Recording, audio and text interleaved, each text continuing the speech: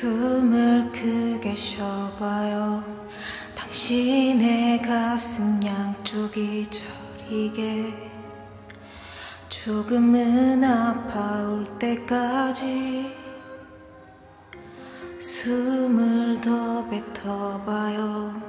당신의 안엔 남은 게 없다고 느껴질 때까지 숨이 벅차 올라도 괜찮나요?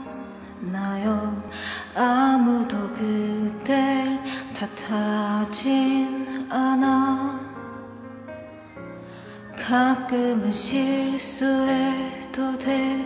누구든 그랬으니까 괜찮다는 말뿐인 위로지만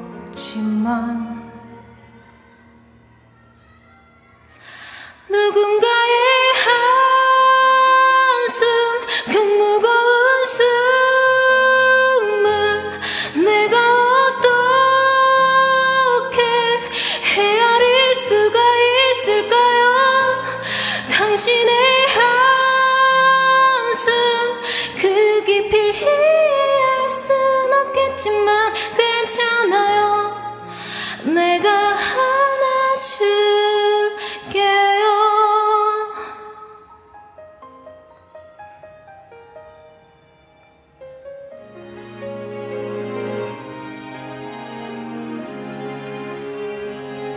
숨이 벅차